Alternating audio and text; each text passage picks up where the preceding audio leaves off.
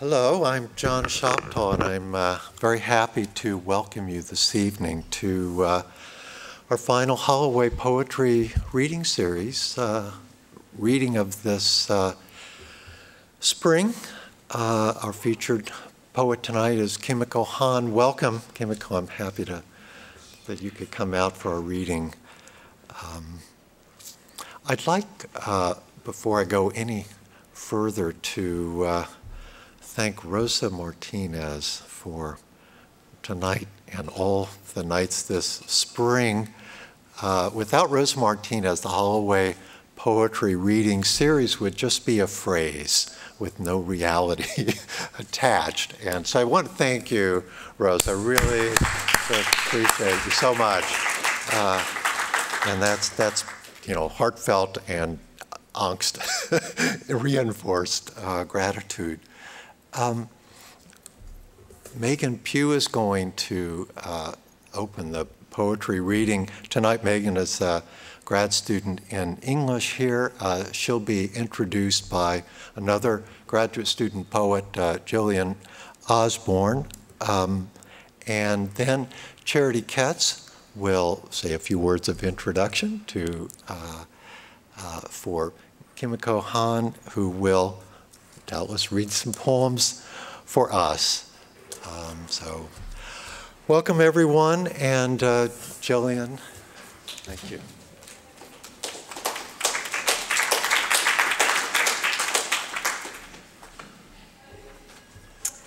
Hello. So, Megan Pugh's poems are about the problems of regionalism, the disorientations of a particular deeply American region, a place that one of her students called the deep, dark South. As a graduate student in the English department here, Megan has taught classes on the Southernization of American culture and on the various unrests of the 1930s. Her critical writing explores the legacies of American movement, how the innovations of Bill Bojangles Robinson turn up in the tap-dancing, ballrooming escapades of Fred and Ginger, or how Agnes DeMille trains her ballet dancers to widen their hips into cowboys and swagger a little more, even as they continue to plie and pirouette. At other times, she's served as the ladylike co-host of a Southern music radio show, kept a blog documenting cooking projects inspired by, that keeps popping. Kept a blog documenting cooking projects inspired by historic cookbooks, including Martha Washington's, and written journalistic pieces chronicling figures from a pro wrestler turned inspirational speaker to the king of pop himself, old moonwalking MJ. I bring up all these other scholarly and writerly interests of Megan's because I think that her passions inform one another, that despite the many forms her writing and thinking take, these different forms are invested in a similar restlessness, a similarly troubled investigation of the persistent presence of history in our daily lives. So if you get anything from this introduction, you should get this, that Megan Pugh is obsessed with history, completely obsessed with both the delights and the darkness of how American history makes us and haunts us. So you'll hear a fascination in these poems, a fascination with the way the textures and sounds and tastes of the historical show up in our homes, with the way objects, places, and figures only half conceal their past. You'll sense a pleasure, too, a pleasure that comes from friends, from words reveling in their evocative capabilities. But there's also a specter of doubt here, a creepiness surfacing in the melancholy voices of the dead masquerading as the living. And finally, I think you'll feel a wariness in these poems, a wariness that history, like a horse and a rider coming from behind along a long river, might overtake us at any moment. Please join me in welcoming Megan Pugh.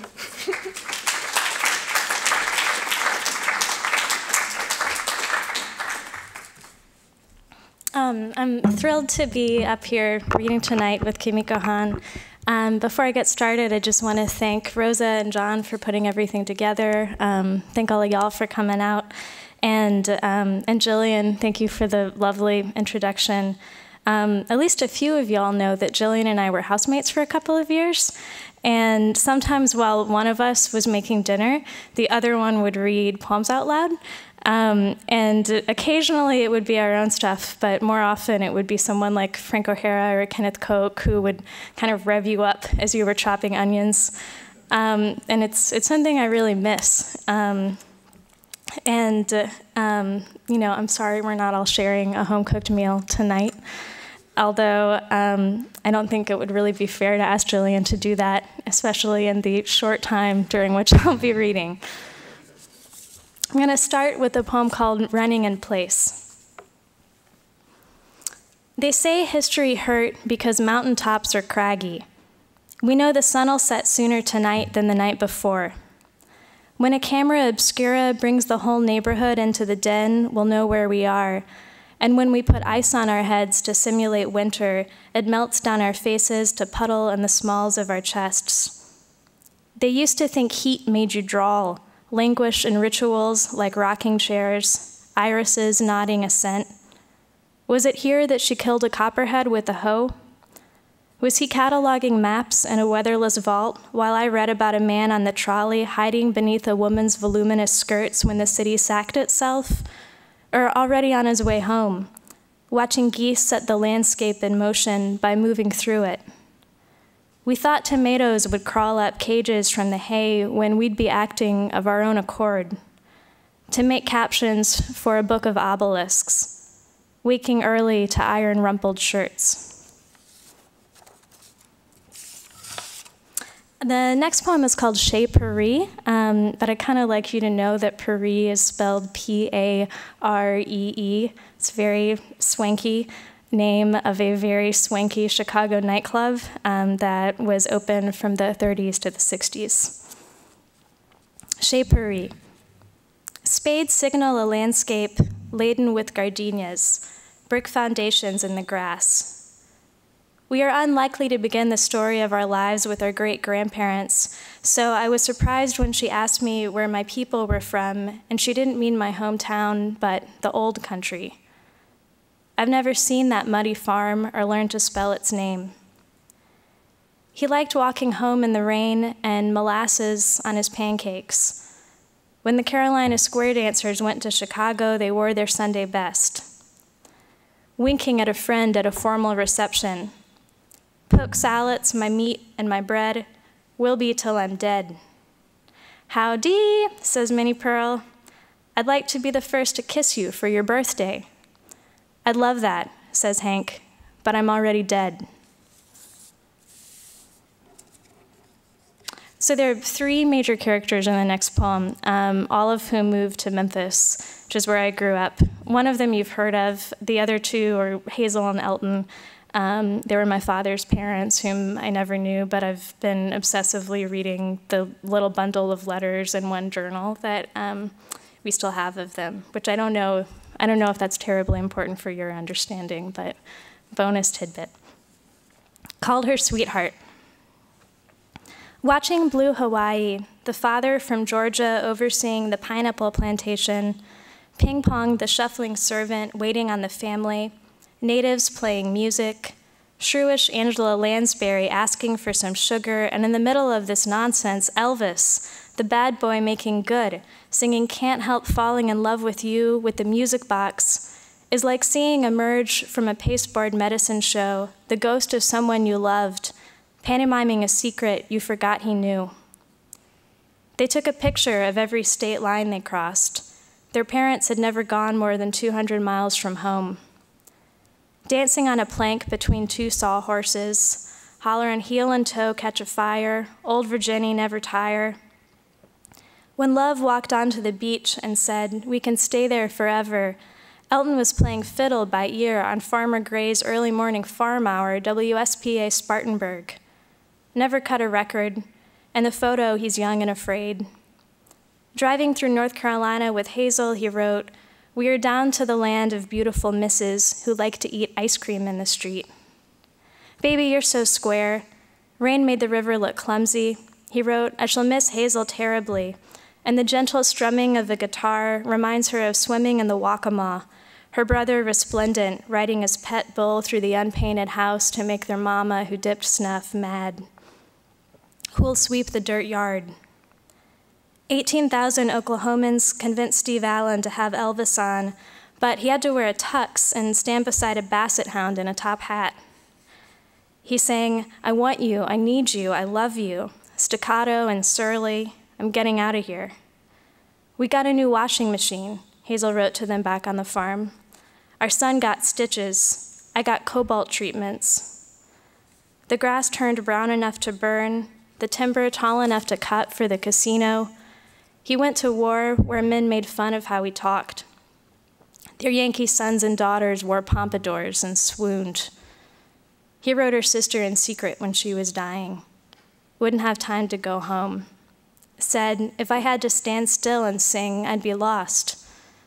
Didn't grow up rich, lulled his head to register surprise beneath the Klieg's. This is a real decent and kind boy, said Ed Sullivan. Can't say how long. Excuse me. We won't die of galloping consumption, whooping cough, drowning in a flooded dugout, falling from a pecan tree in a grove of pecan trees and getting devoured by panthers, bit by snakes. We'll die of cancer, car wrecks, plane crashes, shot walking the dog, heart attacks.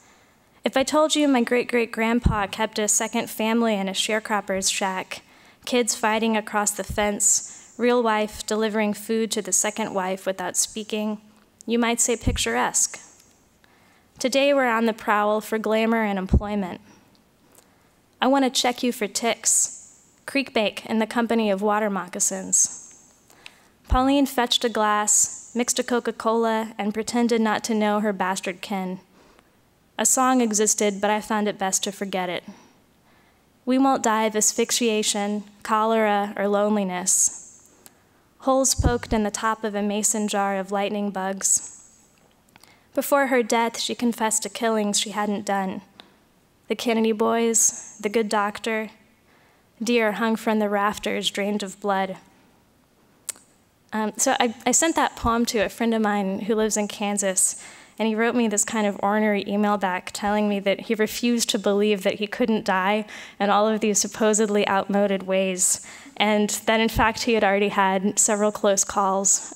So on the off chance, William, that you ever listen to this podcast, please be careful. The next one just is a little prose poem that doesn't have a title. Collecting scuppernongs that pooled on the sides of the river, saying, "Meet me, dear little Lindy, by the watermelon vine." He sat in a spare and bottomless chair, his knees up by his chin, and in his hunger for bacon and cornbread, cared not. They named their dog Teddy, but after Roosevelt invited Booker T. Washington to the White House, they changed the dog's name. We wanted to smell magnolias, but we smelled sulfur.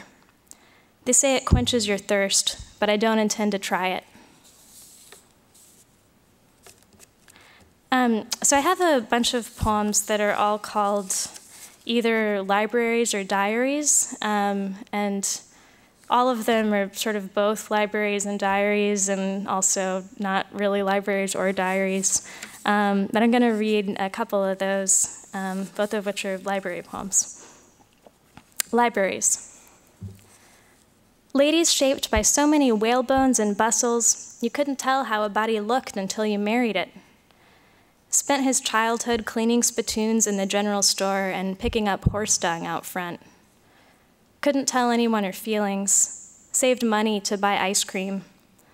A song existed, but my remembrance is poor. Jimmy Dean leaning on a piano with a dog-shaped puppet, and Johnny Cash imitating Elvis. Your cover of Thin Lizzy before we ran into the ocean on a cold day, my jeans tied on my legs, and if you'd wanted, you could have thrown me in. The sharecropper offered the interviewer coffee that smelled of moldering corn stalks. She couldn't well refuse, so she pretended coffee'd make her stay awake. Magazine ads on the walls won't stop bugs from getting in and gnawing at you in your sleep. Walking in the cemetery with an old maid aunt who tells you stories about the dead prepares you to hide behind the worn-out pages of an atlas, or, in Louise's case, to play a ghost in Giselle. Said I need more confidence. Said, put others first. When the music got into his feet, he danced with a cup of water on his head. They moved from farm to farm like circus folk, setting up tents in the dark for the impossible feat of getting out of debt.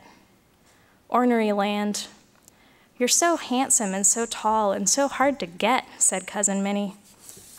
Dropped her slip to the rug with a snap, took a nip for his nerves.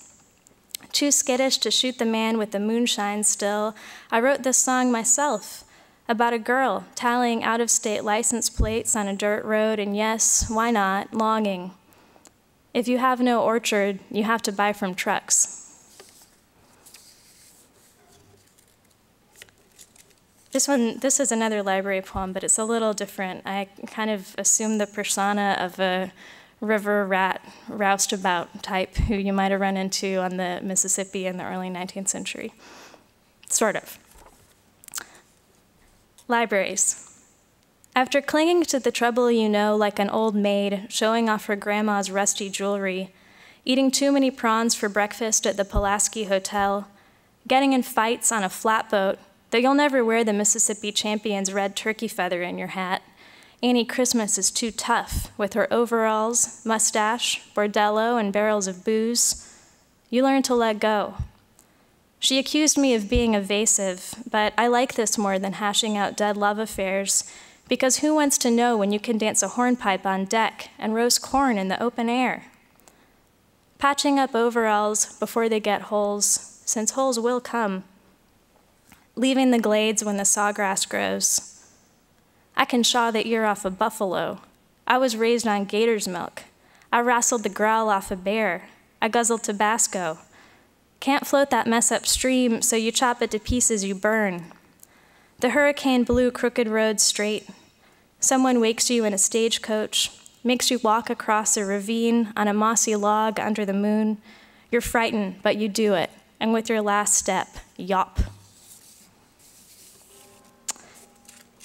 So the last poem I'm going to read is about parties, and to the best of my recollection, it's all true, or it might as well be. It could be true. Can't stop, won't stop. I wish I hadn't gone to the party with the desperate bankers playing beer pong and drinking. I'm going to start over because those words didn't come out right. I wish I hadn't gone to the party with the desperate bankers playing beer pong and drinking pomegranate martinis, though thankfully G was there too, lamenting the too bright lights, real estate, and alma maters. At a Wyoming 4th of July party, Tom said they set fireworks off from their heads. I'm glad I wasn't there, or in Clearwater, where ours friends shotgun beers around a bonfire wearing adult diapers so they could piss themselves. At a warehouse party, Jeff drank too many Sparks and demanded punk rock covers of Willie Nelson songs, and someone convinced his friends to have a party where they bike from one house to the next, drinking margaritas in plastic cups. This solves a common problem. The consummate hostess, so busy shuttling hors d'oeuvres on silver trays, she can't go around on her own. I'd like to throw a crawfish boil, but they don't sell crawfish in San Francisco, so I might have to settle for shrimp. Donut parties, hobo parties, first flight anniversary parties, Mule Day parties, Labor Day picnics, New Year's with noisemakers and paper hats. We wanted to have a Boston Tea Party, but some other people took that over. And anyway, who wants to throw drinks in the ocean?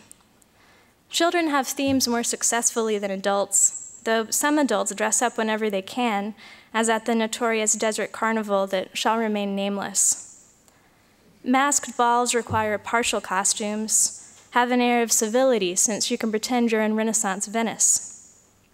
Once the face is hidden, you pay more attention to ankles, arms, and necks.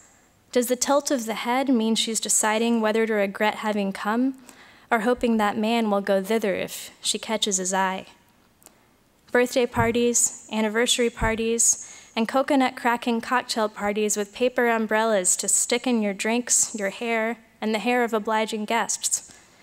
Parties with cakes, parties with girls popping out of cakes, parties where your skirt's so tight you can't sit down and so must dance all night.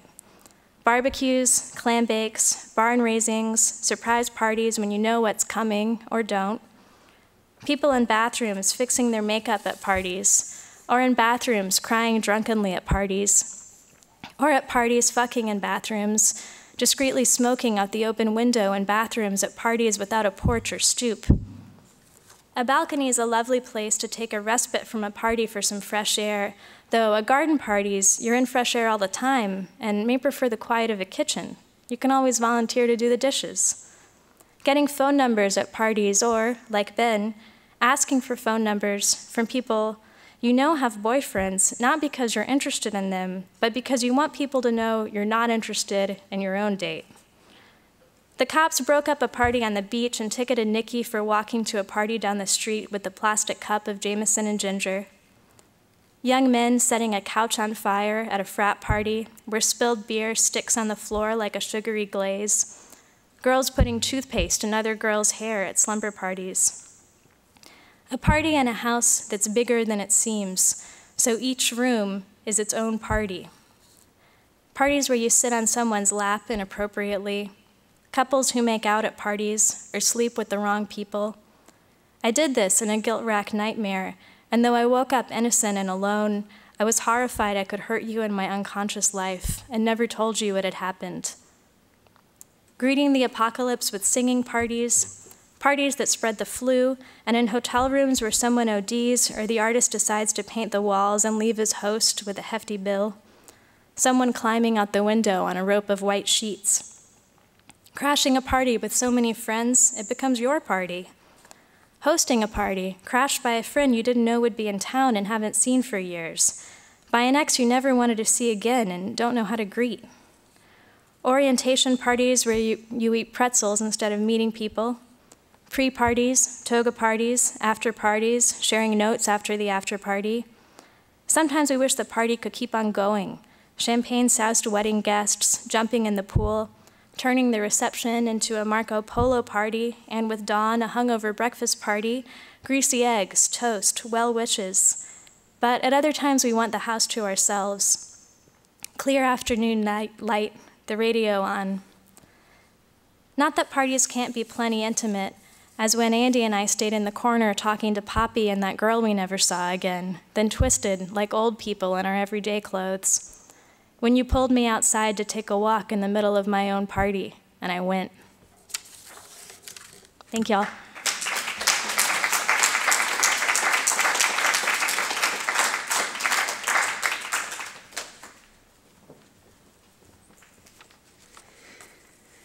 Okay, so, whoa.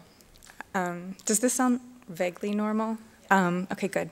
Kimiko Hahn is the author of 8 collections of poetry, including The Narrow Interior, The Narrow Road to the Interior, The Artist's Daughter, Mosquito and Ant, Volatile, The Unbearable Heart, and most recently, Toxic Flora. She's received a slew of awards, an American Book Award, a Lila Wallace Reader's Digest Award, the Shelley Memorial Award, an Association of Asian American Studies Literature Award, a Guggenheim Fellowship, to name a few. She's a distinguished professor in the MFA program at Queens College, CUNY, in creative writing and literary translation.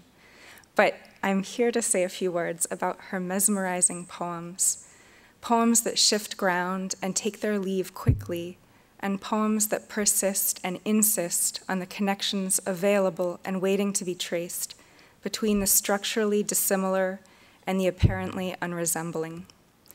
In Kimiko Hahn's poetry, deceit is a form of cleverness, evolutionary or otherwise. Of the bee orchid's strange posture and of the nothing it offers visiting insects, she writes, what to make of highly evolved beauty bent on deception as survival. Hahn's poems attest to the fragility and fierceness of life's most ordinary desires, desires elemental and casual enough to make their home in the zoihitsu, a form we're probably most familiar with from Sei Shonagen's The Pillow Book, a form whose name implies to follow in the stroke of a brush, thus suggesting a kind of ease and randomness. Hahn's poems take up the zoihitsu, revealing it to be startlingly precise and, perhaps because unplanned, receptive to obsession, impulse, cycling returns, and escape. The zoihitsu's companions might be the terse elegy, and the fairy tale's strange bargaining with the animal and spirit world, a bargaining one undertakes in desperation or because one dares to bargain. There is an ardor for language in these poems, both the love of proper names and the love of language which refuses to nominate. In Toxic Flower, Hahn writes, there is something vital about the Passiflora auriculata, which over 1 million years varied its cyanogens to discourage feasting insects, although the heliconius butterfly resolutely adapted. That was hard to say. In Wisteria, a poem of mourning, a Zoihitsu drawing on Roland Barthes' The Pleasures of the Text, Life magazine, and snippets of sympathy cards, Hahn writes, because there are always words, just as bear, lily, orbit, are words for the nouns we count on. In Hahn's work, we find the wonderful weirdness of attachment, infants who hang on their mother's breasts as if they were muscles or glands swollen out from her body. These poems are tender or quietly reserved or break off unexpectedly. And here, I'll break off to give you a Kimiko Hahn.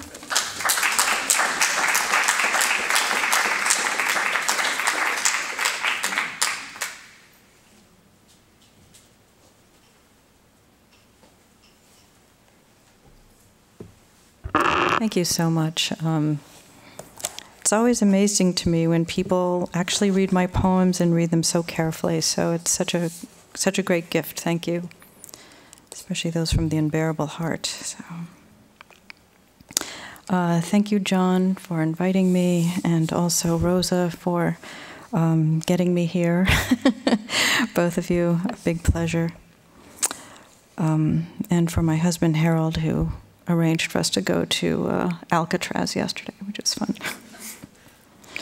I'm going to do something I've never done at a reading before. I'm going to really skip around among different things that I've written. And I'm going to start with poems from The Artist's Daughter, which I wrote during a time I was researching historical monsters.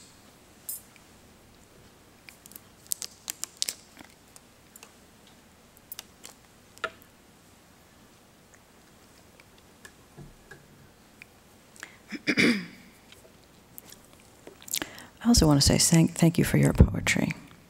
So before I start, sort of rush up here and start reading. So thank you for those. And I was thinking, obsessed with history. This will be a good way to start.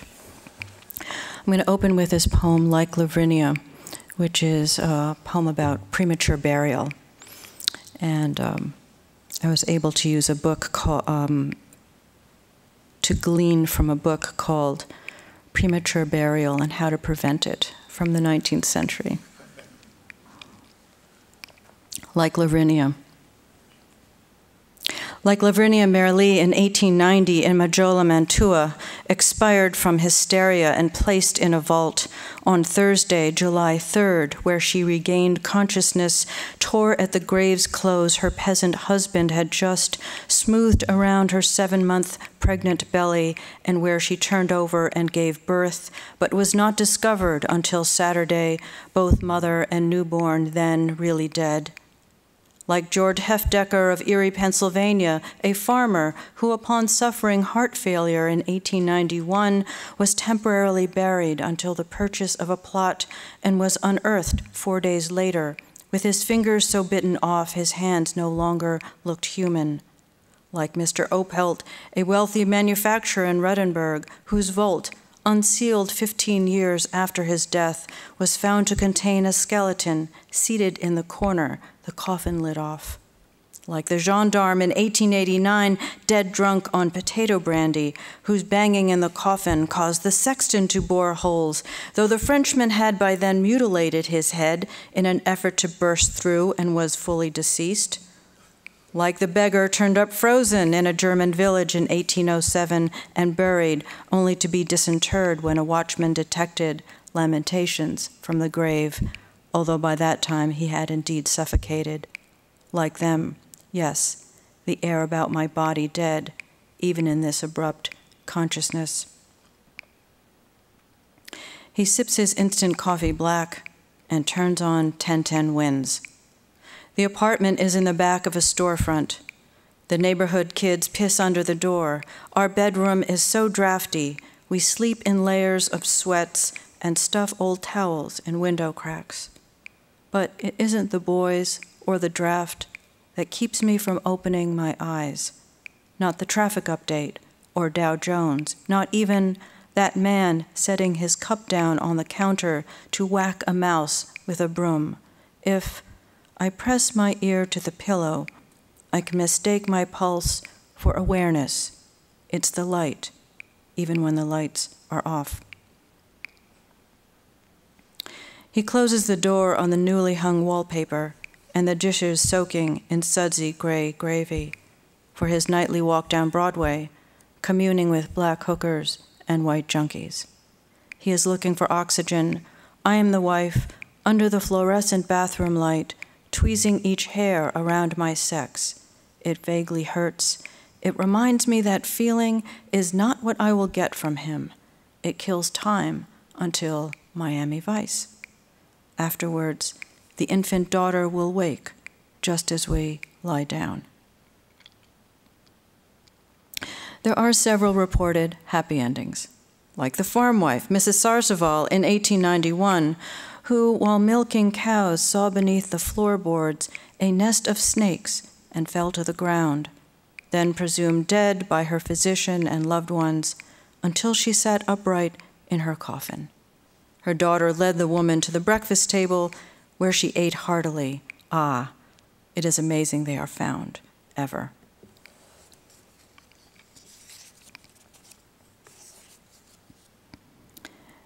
And this other one from the artist's daughter, it's from a section called Reckless Sonnets. Once in its life, the yucca moth alights on the yucca flower, which blooms a single evening. Imagine the black against tepid black outline and the whir of wings before the moth gathers pollen, kneads it into a ball, and travels to a second blossom, where it cuts open the pistil, lays its egg inside, then stuffs the pellet into that canal. What dream informs the caterpillar? What fragrance besides death? And what hand will lift the blinds beside my bed when the lover is drinking a first cup of coffee 100 miles away? I wish I knew. And what image allows one to take that one flight?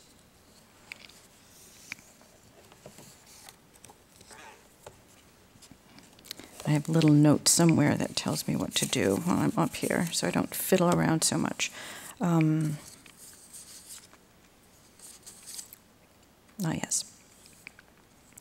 I've been asked why The Narrow Road to the Interior and Toxic Flora are so different from one another.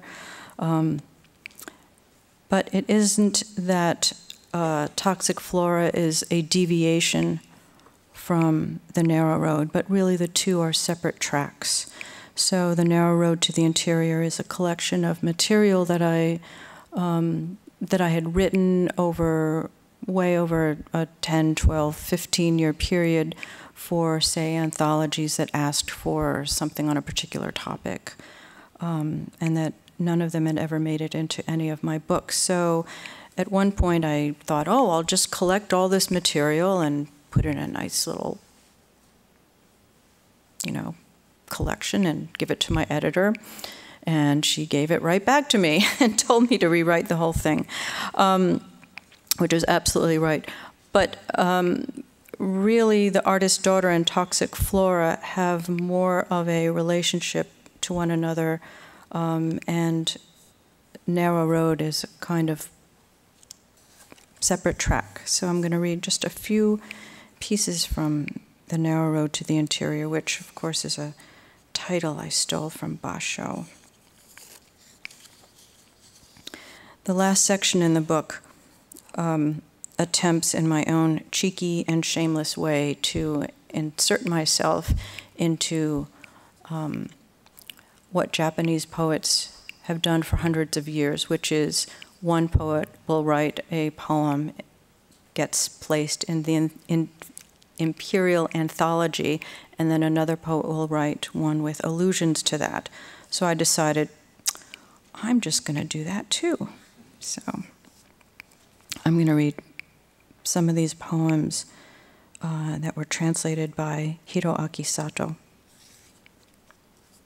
Quote, "Looking at the moon, I feel sad in 1,000 ways, though the autumn isn't mine alone. Oe no Chisato."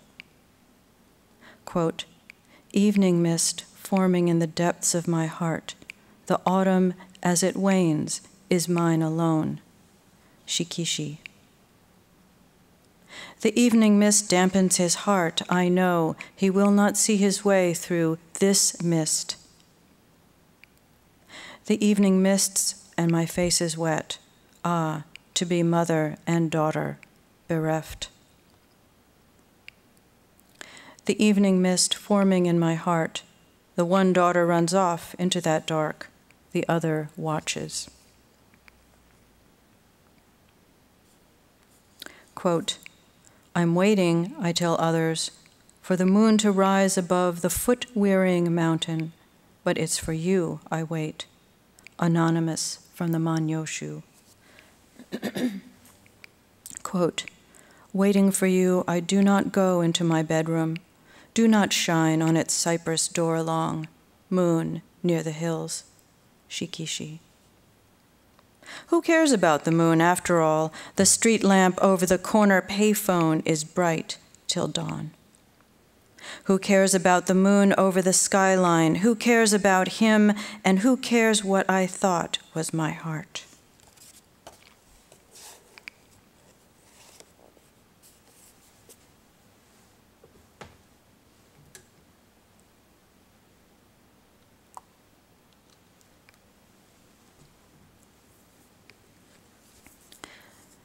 So while I was organizing The Narrow Road to the Interior, writing my subversive Zuihitsu and Tanka, I was beginning to put together a sequence of poems. So there's a through line in terms of what I'm interested in doing aesthetically between The Artist's Daughter and Toxic Flora. I started a sequence of poems triggered by the science section of the New York Times. I thought, oh, okay, I'll have one nice, tidy little sequence. But I kept writing more until I had about 100 poems. And then, of course, I had to figure out what cool science stuff to take out of those poems. And that took me about 10 years. So after I figured out what stuff to take out, I gave the book to my editor, and she loved it, and she gave it back to me. She has all my books that she's done. And she suggested that I actually take out the long prose sections, which are the Zuihitsu that I had written. And she felt they were overpowering the lyric poems. However, she also suggested, and there were suggestions, that I take one of these pieces and take little sections from it and kind of flip it through, almost as section markers. So I took the piece on sexual cannibalism, of course.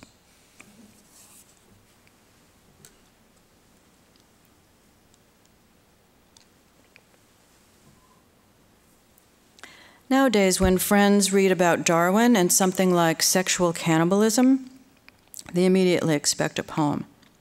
Then there's my own jealousy of the material itself, that someone will get to it first. Whatever the pressure, that the female mantis devours the head of the still mating male and then moves on to the rest of his body is a shocking bit of information.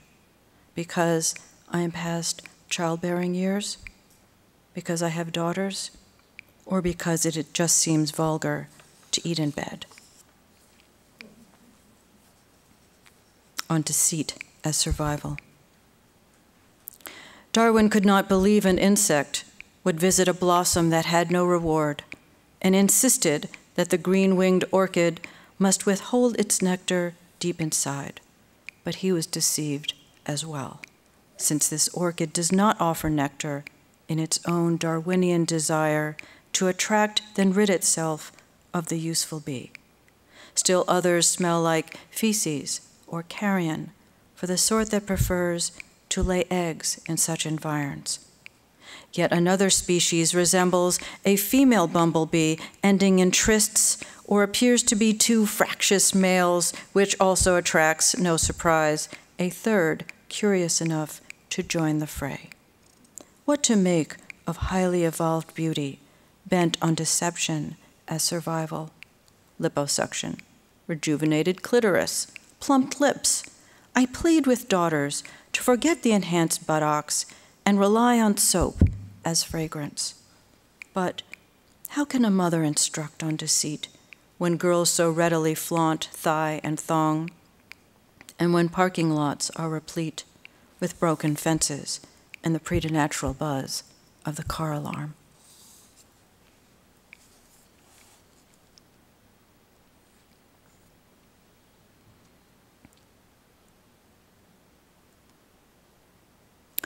Toxic Flora. There is something vital about the Passiflora alicurilata, which over 1 million years varied its cyanogens to discourage feasting insects, although the helicanois butterfly resolutely adapted to those same poisons, finally transmuting itself into one, actually repelling predators as it leisurely fluttered from leaf to blossom, seeking out a spot for eggs. What does this demonstrate about toxins or residents, or carrying around a portion of the childhood home where the father instructs the daughter on the uses of poison, then accuses her of being so potent? I think you actually did a better job pronouncing some of those words than I just did. I usually just finesse my way through. Okay, where am I going in this bird and insect section? Hold on one second, my little notes here.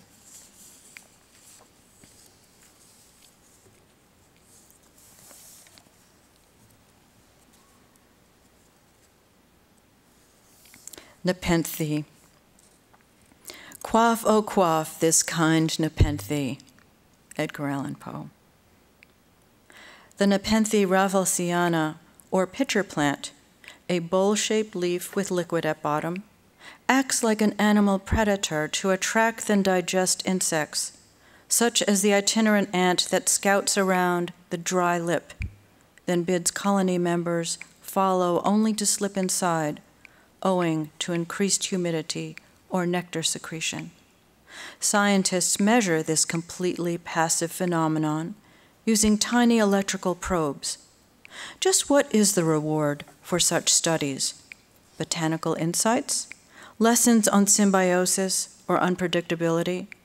For me, more than the thought of wet lips, or Homer, who mentioned Nepenthe as a potion to dispel one's misery, I think of memorizing poetry in the 4th grade. Edgar Allan Poe, while longing to forget the lost Lenore, composed verse after verse that implanted recollection, that drug, that conductivity, that pleasurable sensation of stumbling into memory.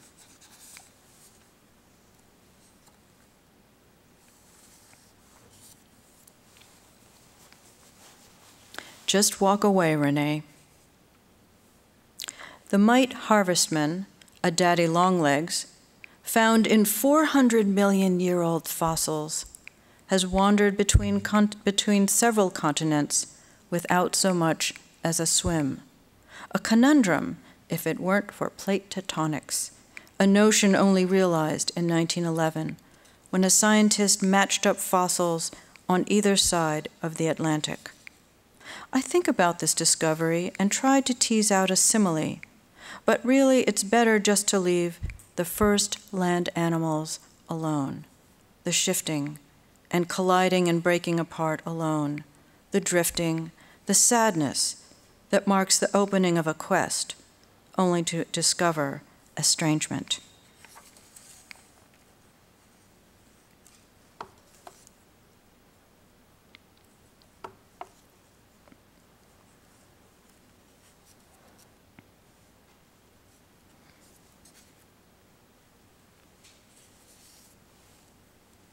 sustenance.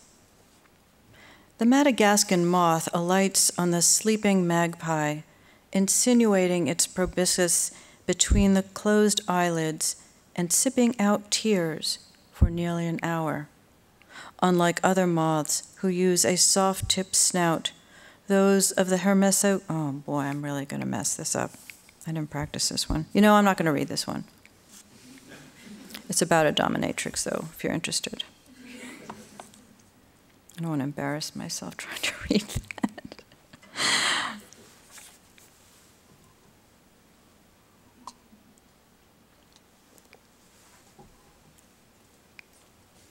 A good friend of mine who was featured in the New Yorker a couple of years ago, it's her in there.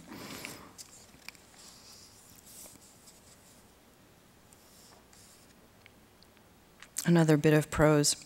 In any case, the other day I thought, how rapacious, which by one definition means unscrupulous, and by another, live by eating prey.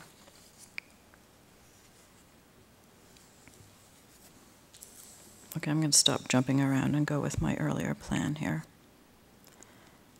Read things I've actually practiced in the hotel room. Awareness. Among the burrowing owls, scraps of carpet and tinfoil, tucked into the humid straw, the hoard of cow dung is especially prized, as it attracts dung beetles. The owls watch for hours, revealing a tool of attraction of which those clever creatures may not be aware. What then is awareness? Connecting shit to consequence. The flicker that links, say, chlorine to climax, or who consumed whom at faculty picnics.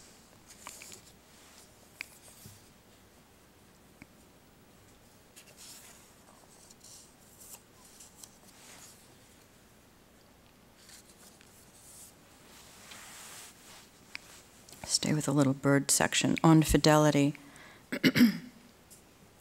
Australian magpie larks that couple and clasp produce an alternating antiphonal song that coalesces into the call of one, an indication of how long the pair have sung duets and how faithfully they'll synchronize a defensive turf, which makes sense.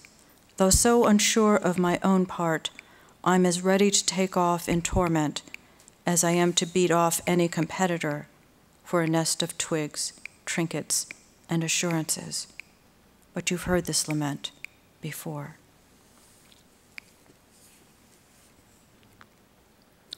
So before this book came out, I was reading some of the poems, and a young man in the audience came up to me.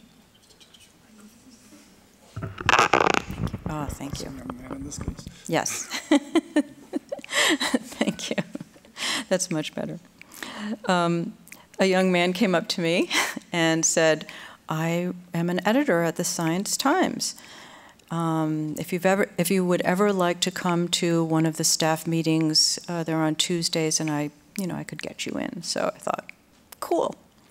So after the book came out, we saw each other again at another place, and he invited me again, and I took him up on the offer. So I went. I was on the way there and got out of the subway, and I suddenly broke into a sweat, and I thought, what the hell are you doing? You're going to go meet all these people whose work you've stolen from. Are you out of your mind? So I was just completely appalled that I had agreed to do that. But I'm, as I mentioned earlier, completely shameless also. So I just took my book and walked right into the meeting, and they were all just absolutely dazzlingly wonderful. I mean, here you're meeting really some of the top science writers in the country. And they were amused and charming, and I was amused to see. I noted that everything I steal from, I have notes in the back. I make sure everybody knows all the wonderful titles. For example, the first poem I read on deceit as survival is from an article called Orchid Sends a Not-So-Subtle Message to Bees by Carol K. Suk-Yoon, and that was in the New York Times in 2004. So they're all back here. So I was very amused that, you know, as they passed the book around, they all sort of checked in the back to see if I'd used any of their work, so that made me feel better. But I do, I cite wherever I steal from. Maud. Although the exoplanet Gliese 436b, orbiting around Gliese 436, may possess a livable zone in between its fixed sunny and frigid sides, it still does not possess a more transcendent name. I'm interested in whether this exoplanet possesses atmosphere as much as the next person, but more, I'd like my daughter to watch for the wobbles that a planet's gravity creates in the motion of its stars, and name these masses after family members. Kimiko would be a great name. But really, I'm thinking Maud, Planet Maud. To imagine qualities would be to suggest the obvious attributes a daughter might bestow on her mother, my mother. But rather than be obvious, I could take pleasure in naming any planet after her, though, if pressed, I imagine one as petite, habitable, remote, and owning a number of moons. An atmosphere, surely. There was a short time I wanted the same daughter to go into mycology, to name a fungus after the men in the family. I don't think either would be asking too much.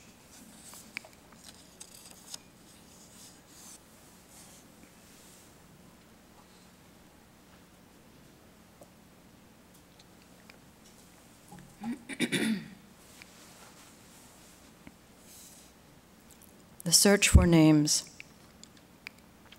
The right to name Planet X belonged to the Lowell Observatory, where the Kansas farm boy engaged to photograph night heavens using a blink comparator quickly suggested Slipher after his superior. The widow, Constance Lowell, suggested Zeus, Lowell, and Constance. Then 11-year-old Venetia Burney put forward Pluto, ruler of the underworld, as well a dark and cold terrain, and a god who could turn invisible. She was eating breakfast with her grandfather, Falconer Madden, when he read about the search in the dailies. Lucky girl, fortunate planet, exultant netherworld.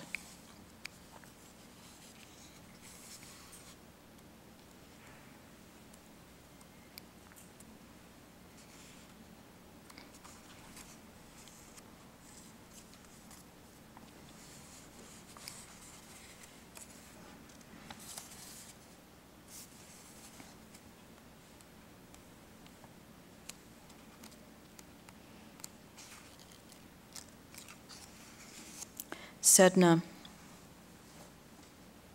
Come to find out, Sedna is the Inuit woman whose father cast her from their kayak, thus transforming her into the spirit of the sea, but also the name of 2003 VB12, a planet or something beyond Pluto. It is the first body to be discovered in the Oort cloud, a hypothetical region of icy objects that become comets. But questions remain. How can a region be hypothetical? How can a scientist not know what a planet is? How could a father throw his daughter from a kayak, even if she did write poetry that hurt his feelings? I am not sorry. He always said, art comes first. But that is a murky region for fathers and daughters. What comes first? And what my daughters wish to know is, did she drown for his sake, or to learn how depths betray? Moving into the miscellaneous section, out of the astronomy section.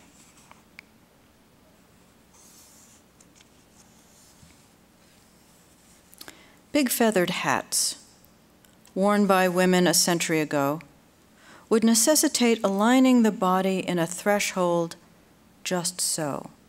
It's this just so that intrigues Professor Iriki, who has probed clumps of tissue to uncover how cells and circuits map the world around it to the body's schema, to sense that tight spot, whether concrete or like the night her lover admitted he'd had an affair with his own mother, his word, affair, and she knew in her bones, which was really her brain, that she should get the fuck out. Those feathers, that exit. You can see I had a lot of fun writing these. The soul. Quote, I addicted myself to the opening of heads. Thomas Willis. A physician of King Charles II, Willis was intrigued by the curious quilted ball, receiver of animal electricity, but could not bring himself to identify the brain as the bodily home of the soul. But why cite region on behalf of invisible impulse? What prompts one child to warn her mother that she doesn't want to read about her affairs with boys in muscle cars, but that she is glad to know the collections will survive her as a keepsake of extreme explanation, and prompts the other to write so viciously of family vacations, the father renounces her? Why open the skull as daily enterprise? Why research what is transparent? Why not see the soul for what it is?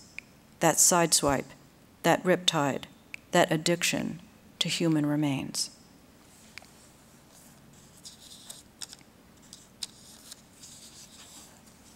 I'm going to swerve into also something I haven't done before, which is to read from a new collection. I think it's a collection. We'll find out. I thought I was finished with the Science Times, but apparently it isn't finished with me. So a year and a half ago, I was supposed to start writing. I'd given my assignment to start writing one thing, and of course I ended up writing more Science Times poems. Almost all of these on neuroscience. And instead of using one article per poem, I use one article and then just kind of go crazy. I think that's what's good. We'll see what happens. But I'd like to try them out on you.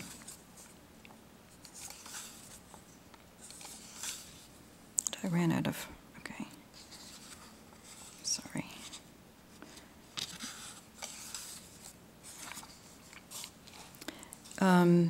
This is from a section on dream theory. The dream of parsnips. Do I wish for a box of cigars or dynamite? Do I wish for the earth's dense smell of earthworm?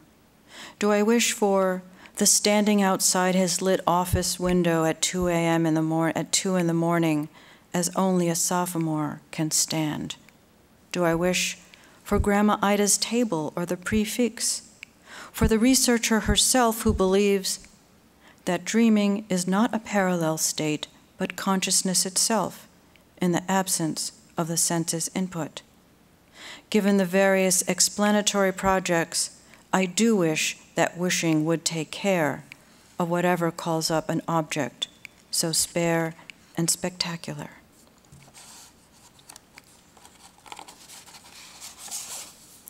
The dream of bubbles.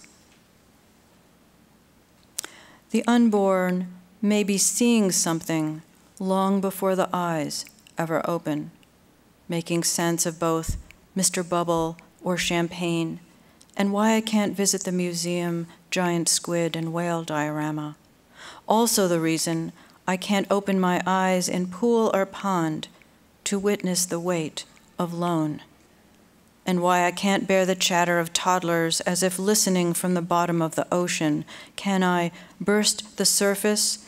After all, the developing brain draws on innate biological models of space and time. Fear blue, fear green, stay clear of aquamarine.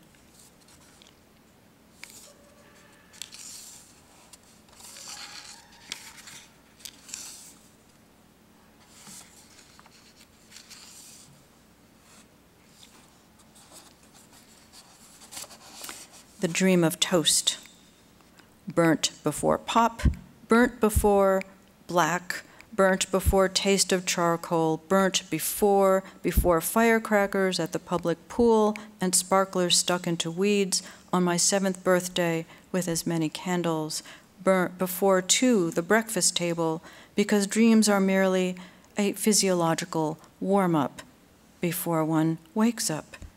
I rise and shower and eat whatever alarm is set on the counter, before martini, before computer failure, before a random street murder.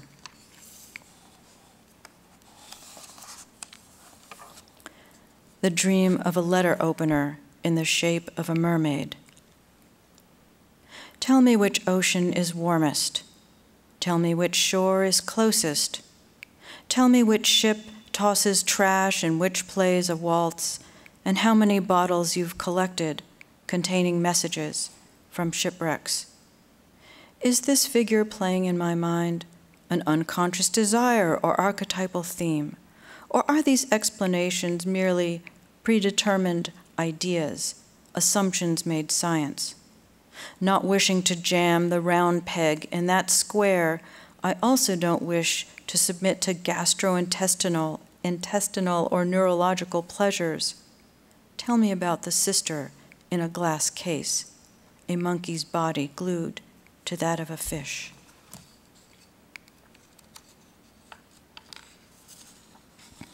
And I'm going to end with this one.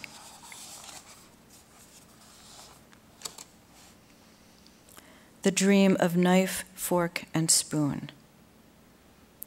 I can't recall where to set the knife and spoon. I can't recall which side to place the napkin or which bread plate belongs to me, or how to engage in benign chatter. I can't recall when more than one fork, which to use first, or what to make of this bowl of water. I can't see the place cards or recall any names. The humiliation is impressive, the scorn. No matter how much my brain revises the dinner to see if the host was a family member, I can't recall which dish ran away with which spoon. Thank you.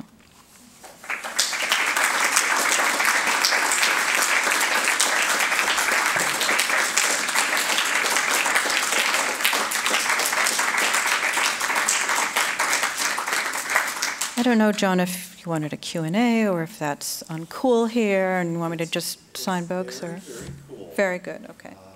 Are there any questions?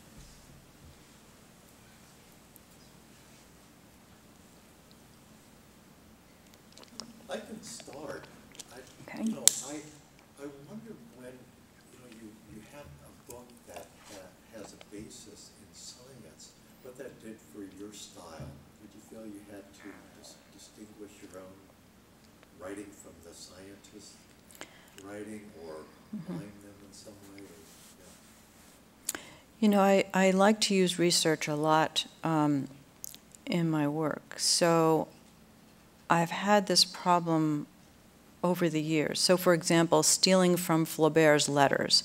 That was a tough one because how do you rise to obviously not his level, but how do you challenge yourself to even deserve to use that gorgeous stuff?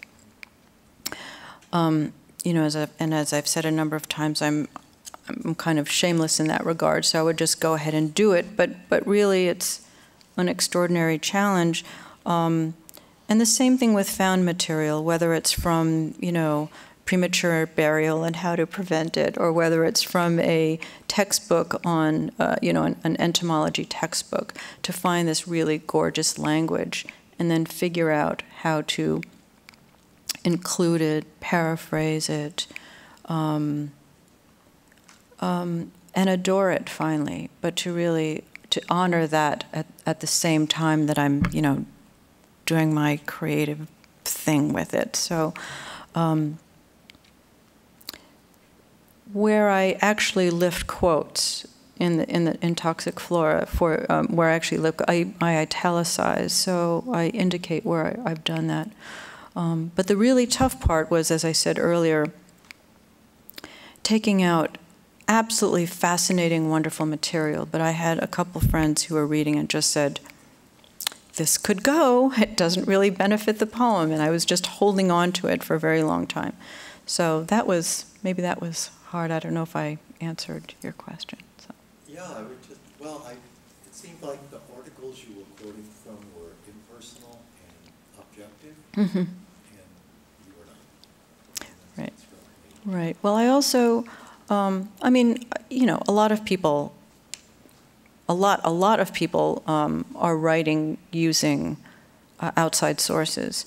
And what I really try and do to challenge myself is to always ask what I have at stake in the material itself, so that there's some kind of connection for me. Well, I guess I just repeated myself, but and oftentimes that comes in the language itself, more often than not. So I'll try and turn on a word, like transparent or something, where I go from the literal word to the association and then just kind of go my own way, so or an image.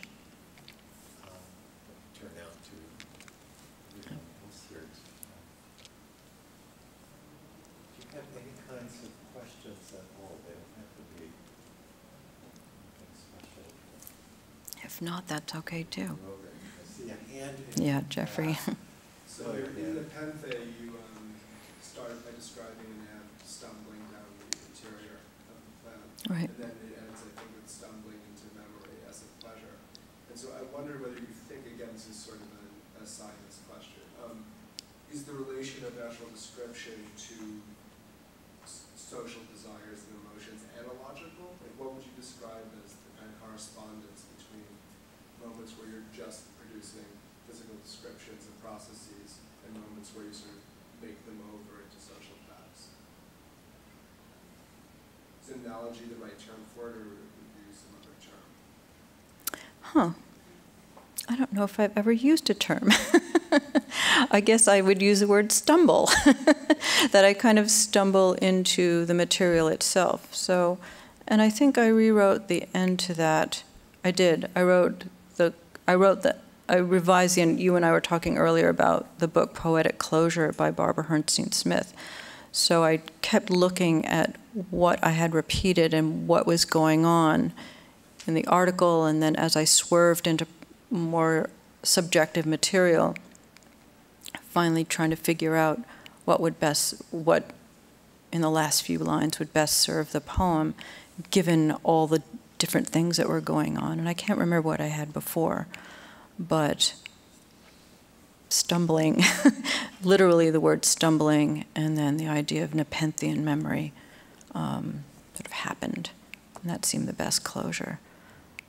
Doesn't really answer your question, though. Not so much analogy as stumbling. Tricking my way into the material itself. So, yeah. Yes? Do you see yourself as a poet in the world, or an isolated poet, a public poet, or a private poet? Well, I certainly am isolated when I write, although my husband more often than not is sitting at the table across from me. But, it's that kind of isolation. But do you mean a public person that I write for the public in a way?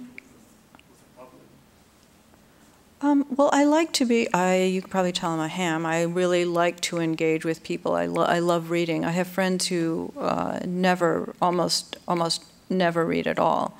So I understand that, my inclination, which is to read and love feedback and engagement. I understand that there are some people who really, it's very, very tough for them if they do it at all. So I would say in that regard, I'm public. I also love to speak. I love to speak about things that may have nothing to do with my poetry. So I would talk about politics. I would talk about science. So I'm a public person in that regard. And I'm also a poet, so I guess I'm a public poet.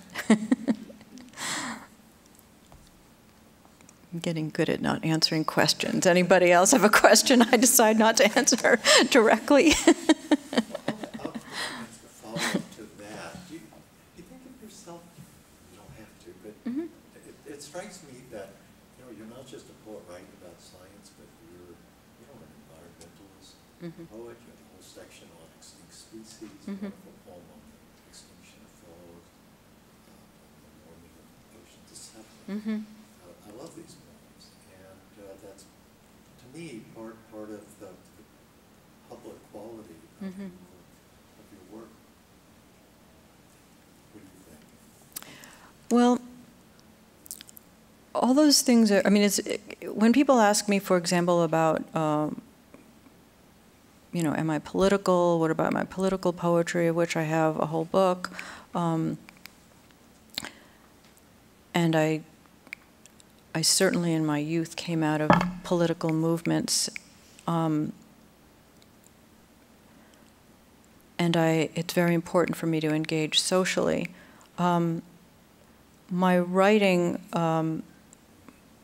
often starts more with connecting particular diction that almost has a texture for me, or that I can feel in my mouth.